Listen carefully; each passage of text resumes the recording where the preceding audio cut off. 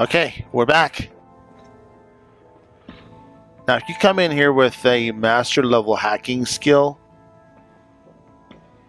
Deacon may ask you to unlock that. I'm gonna feed it some passwords. Otherwise, he'll just do it. No. No. Missed one, you cocky bastards. The prototype's deeper inside. Someone left a rail sign here.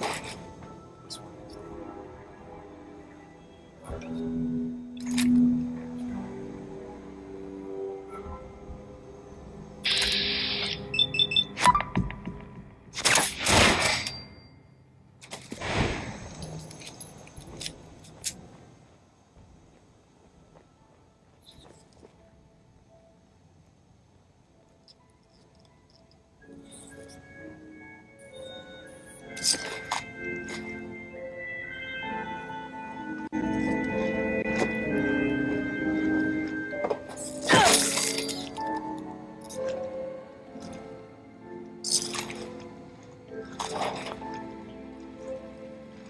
Okay.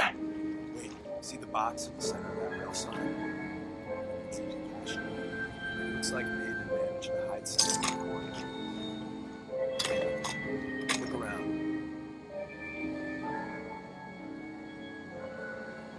Tinker managed to turn on the fence and barely slip. Hey, probably saved some lives. Have you ever seen a Courser? They're top of the line in Institute. Let's fuck up your day tech. There shouldn't be any Coursers in here, but if there are, just run. Whatever. On out there.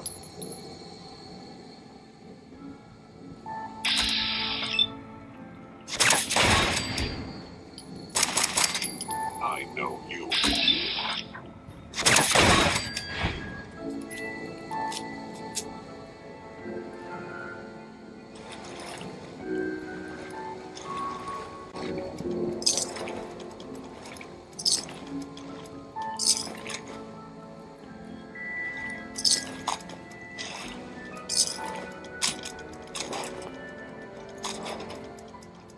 Okay, so far so good.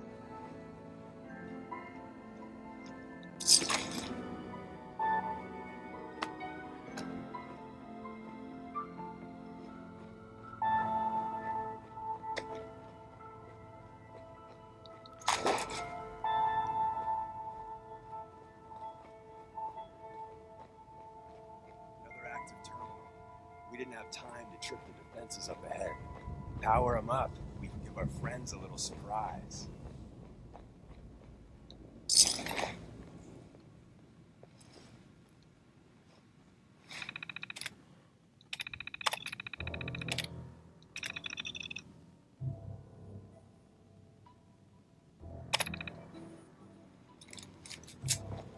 Hostile sensor reading detected. High. Detected. Ouch. Got myself. Deacon, in my way. Deacon, in my way.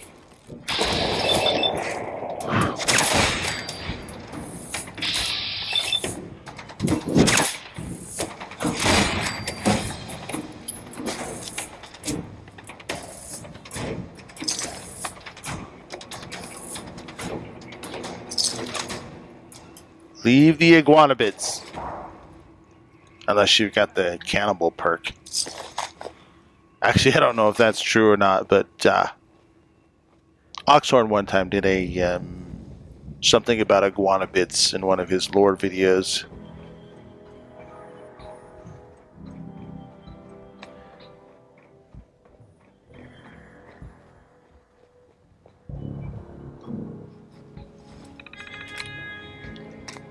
Well, we haven't hacked anything yet.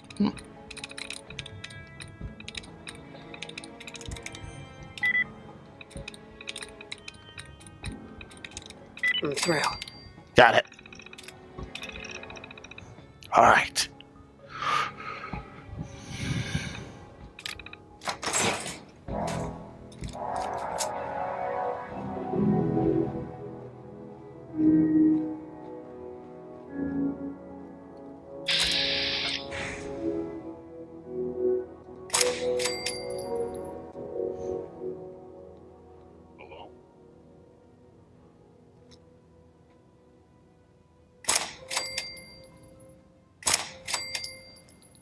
Oh, wow. Which cruising? There's another guy up there, I'm sure of it. He's up there. Oh, there he is. Movement detected. Bye-bye, Javelins. Prepare to be shocked. Heavy smoke complex. We're entering a secret defense intelligence agency research lab. Place there on Unofficial Base. It's called the Switchboard. The prototype is locked up in the facility.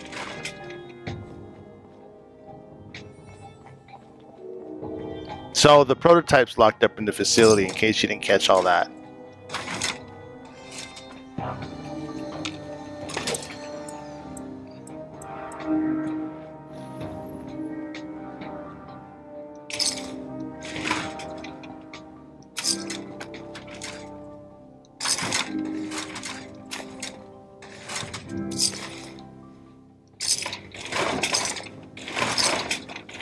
Probably didn't need the chessboard. It's just wood. Although I don't think it weighs much, but there's always enough wood to go around. Clipboards, pencils, things like that that don't weigh anything are good places for wood. You get one wood for a pencil and you get one lead for a pencil. And it weighs like 0.1 pounds or something. Clipboard, you get a spring and wood. Let's see, the other ones are upstairs.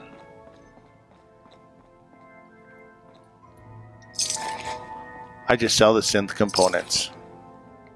I think there might be like worth 20 caps or something. Of course, all that depends on your skills and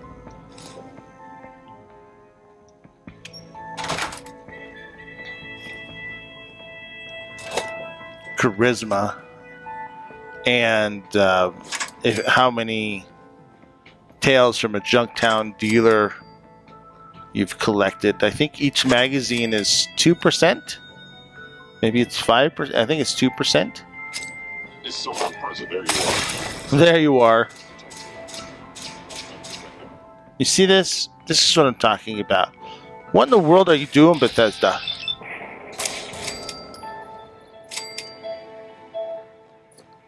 Why are you walking towards me? I don't understand. I've never understood that.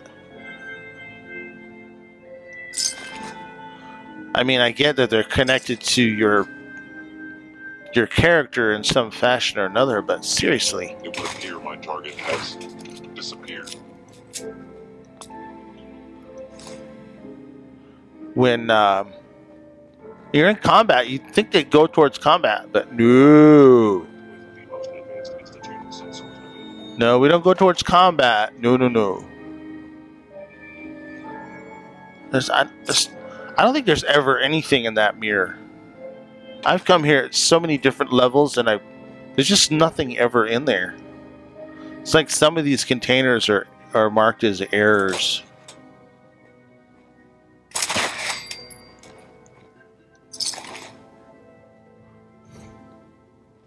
I mean, they're just permanently marked as nothing. Get out of the way. What's this door?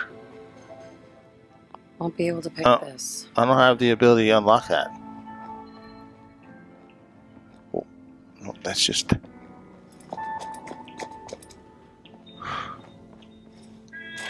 If you've never been here, there's some cryo mines. Hostile sensor. Oh no!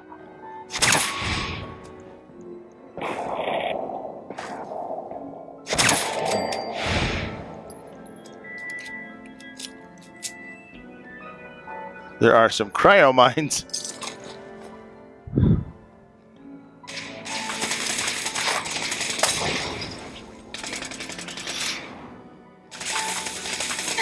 Make up your mind.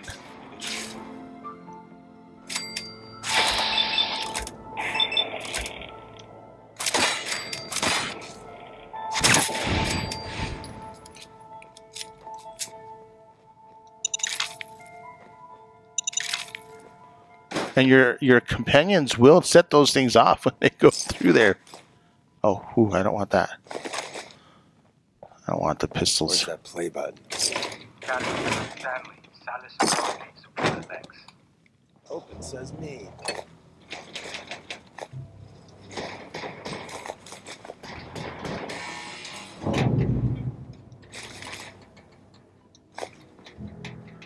Oil can.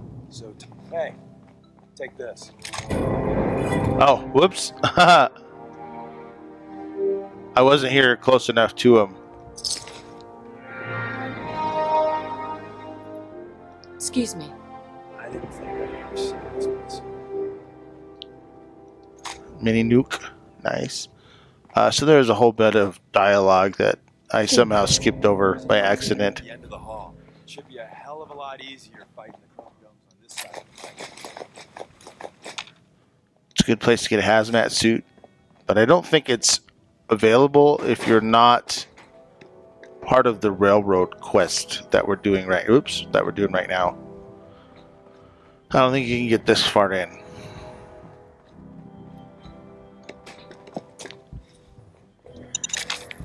And there's one right at the top here.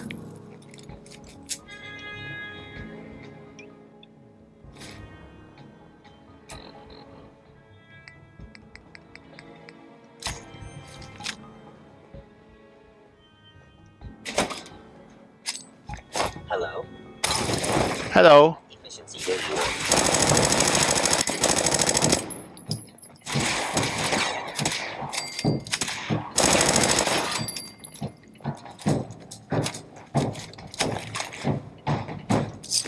Just to mix it up a little bit. There's nothing back that way.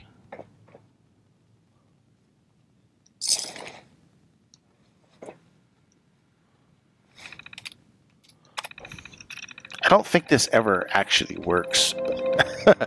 You can try and deactivate some of these turrets, but I don't know that they ever... I don't remember it ever actually working.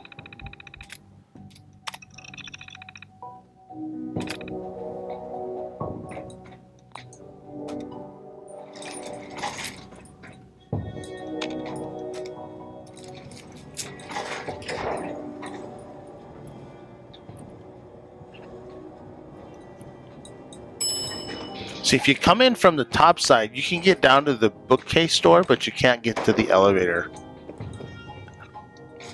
If you're not... Actually, want the cake pan, we don't want the bowl.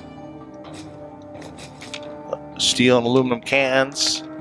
Excellent sources of metal for no weight. Vault Tech over. Let's see, might as well... eat this squirrel on a stick here. That's a bowl. That's plastic.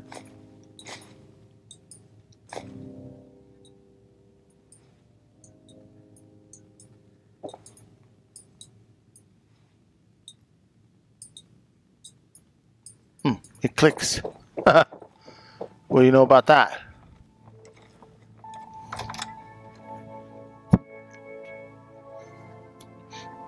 Oh, that's right. We're at level 13, so I can get armor and gun nut. That's why we're saving the solar cannon. Saw some use in the Enclave sometime after the Great Wars. You know what? I really like the solar cannon's ammunition. I like the way things burn. But my goodness, is that thing heavy. It's like, it's heavier than the Cryolator. In fact, I think it's heavier than the Fat Man. It's even heavier than the Junk Jet. And that's ridiculous. For the amount of damage that it does to be that heavy, it's painful. Must be dark out because I can't see a thing. Oh, hello. Movement detected. Movement detected. Curious.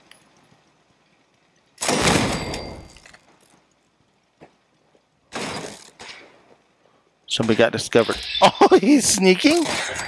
I've never seen that before. I understand. Hiding because you fear death. Oh. I have no idea where Deacon is. I think he went outside and walked over the landmines.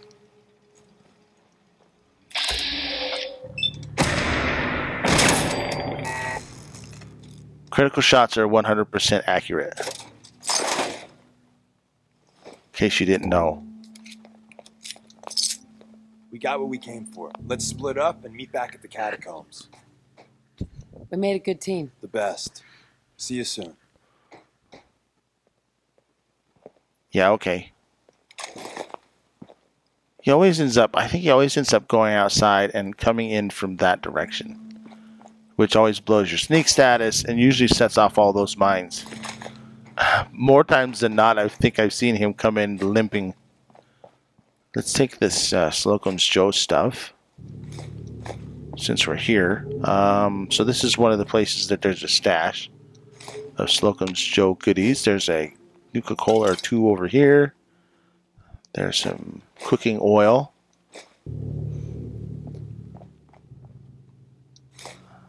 Take the can and take all this stuff like that. Upstairs for some more enemy goodies. And we'll turn off the light.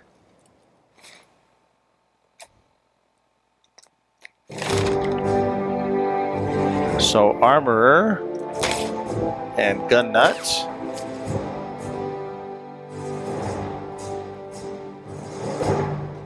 Get a good look at our... This is my night sky with one of the graphics mods that I've got. Well, I think it's the only graphics mod I have, actually. Anyway, I think it's wonderful, and I think... Well, I live at elevation. So I see a lot more stars than people that live at sea level, just because there's less atmosphere between me and the sky. And I also live in a place where at nighttime... In 5 minutes, you are in the dark. There's not a, you're not in the city where it's the beautiful night sky is obscured, drowned out, fogged up, or whatever by all the light pollution. So when I go outside and drive 5 minutes out of town, I don't see the Milky Way like this. But I see a very good Milky Way. And I see a lot of stars.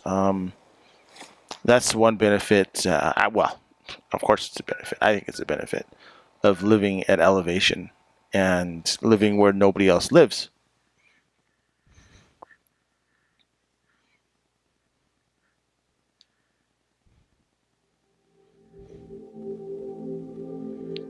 So we'll buzz down and turn this quest in really quick, and that'll be it for this video. We will have finished Tradecraft, but I just want to dump off all my junk first. Railway rifle. It's just excellent rifle if you're not doing sneaky stuff.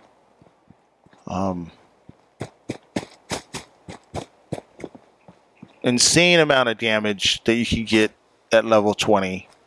Once it's fully upgraded, as far as rifles go, the only thing that does more damage is the Gauss rifle. That's it. Nothing else even comes close.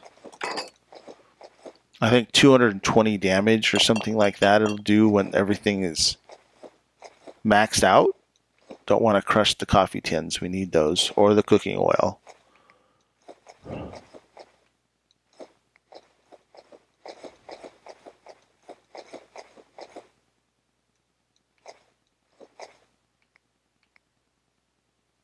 What do I get? Plastic? No, I'll sell those because they're worth, well, they won't be 20, they'll be like 12. But we can trade it in for some cash, right? I mean, what the heck? We'll dump the rest of this in here. I'll keep the synth components on hand. Also, I've got all this clothing. Good, we have the deliverer now, so we can dump this off. We'll use the deliverer as well, because it's so powerful. The deliverer is easily one of the best base game handgun, without a doubt, if you're looking at going stealth. like a maxed out 44. You know, the only thing is you don't get any stealth attacks, sneak attacks with it. Sneak attacks with the Deliverer, it's insanely powerful weapon. I never overlook it. I think that this series, we're going to use some of the most powerful weapons in the game. I know a lot of people don't like the spray and pray for in-game, but when you spec all the way out, you know, and the key, of course, is with spray and pray, you want to get fully specced out in demolition because that boosts, you'll get 100% more explosive damage with your demolition expert perk with the spray and pray, and 100% damage with commando. Yeah, the spray and pray, you can just mow people down by just shooting their legs. It's I don't know, it's the best automatic weapon in the game. It's just not settler friendly. You don't want to use it around settlers because you'll just carve them in half with the explosive damage.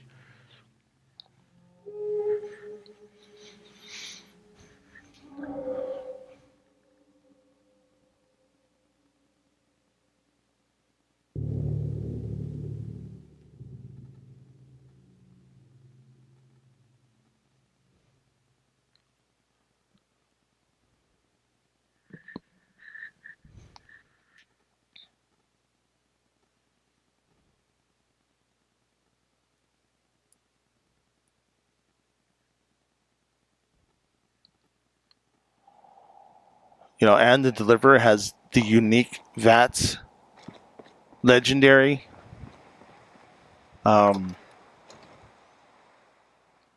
Because it gives a bonus to your accuracy in VATS. And what was the other thing?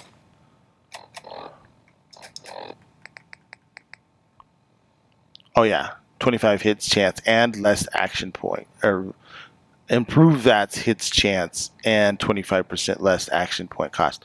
So you can, with others, you can get VATS enhanced or less action point, but you can't get them both at the same time. Yeah, and Deliver is insane. You can go completely through the entire game with the Deliverer. Absolutely no problem. All the way to the end. You can get 16 shots off with if you max out your agility, you can get 16 shots off before you have to reload, before you run out of VATS. We probably won't lie to Desdemona here. Patched me up, put me on her shoulder, and lying doesn't feel right with this character. Complex. Synths everywhere. Carrying you the whole time? Amazing, right? That's one word for it. Deacon told me you single-handedly secured Carrington's prototype, disabled a minefield, and wiped out 100 Gen 1s. So is any of that true? We got the job done. Does the rest matter? I suppose not. I was expecting Deacon to... If you lie, you get affinity with Deacon. Prototype. But instead, just the two of you cleared out the entire switchboard. You'd be insane not to sign her up, Des. You've certainly made an impression on Deacon. He's never spoken about, or lied about, anyone so highly before. Welcome to the railroad, Agent. Glad to be aboard. It seems we're very lucky to have you. So you're in. Now we need to know what to call you. Secrecy keeps us alive. Code names are a part of that. So what's yours? There's two options here. I think the best would be Charmer or Whisper. You can get Charmer with more options. Have any suggestions? No, it doesn't work like that. Your life, your name, your choice. And if you decide to go with... Oh, I see. We're going to do Charmer. Call me Charmer. Charmer. Fitting. Your first official order is to deliver Dr. Carrington his prototype and see if he can use another pair of hands. But first, it's time to meet the rest of the gang. The location of our HQ is one of our most tightly guarded secrets. Spell. I was hoping to have some words with you. I never can tell. Now's a good time. I'm used to flying solo, but I got to admit, working with you makes me think I've been missing out. Having someone watching your back is refreshing, especially since you never know when the Institute is watching. You've never had a partner. Not for a long time. Besides, partnering up in the railroad can leave you vulnerable. One more person who can finger you to the Institute. Some people at HQ are jealous. You took the big nap and everyone you knew is long gone. Now, hear me out on the silver lining. If a human in the railroad slips up, then they expose friends and loved ones to danger. You're safe from that. Why would the people they care about be in danger? When the coursers start kicking down doors, they don't just hit railroad safe houses. Some friends and family have been known to get axed. Whether the Institute's motivated by vengeance or faulty intel, it doesn't matter to the people left behind. It doesn't matter much to me. I'm a simp.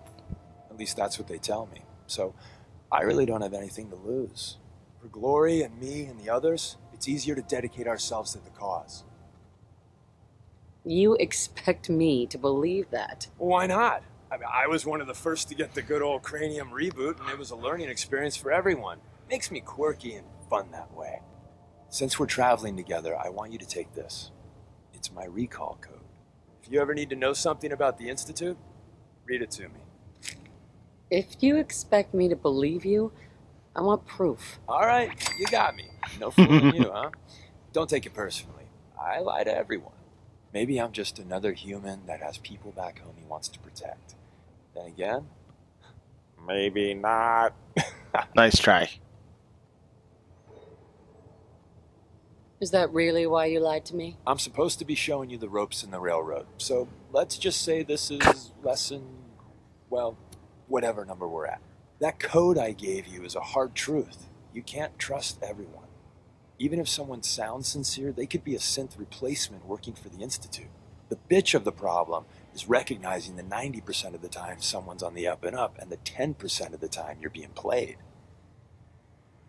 Okay, so what's going to happen is, because I have like a rapid affinity mod, as soon as we ask Deacon to join to follow us, which we will, because I want his perk, and he's the most entertaining of all the companions, our affinity is going to be like level 1, and then as soon as we talk to Dr. Carrington, it's go to level 2, and as soon as we talk to the guy at Bunker Hill, it's going to max out. So that's just the way it goes. We're going to pick it up there next time. I want to say thanks for watching, and see you next video.